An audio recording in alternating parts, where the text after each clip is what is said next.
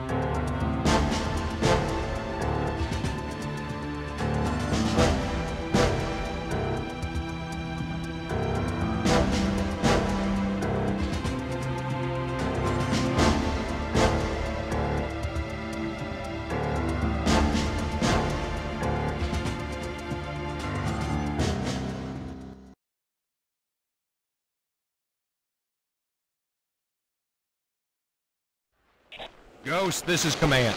Enemy engineers have packed this dam with explosives. Seize control of the top so our own engineers can defuse the charges. If that structure blows, General Pike will drown our men under billions of tons of water.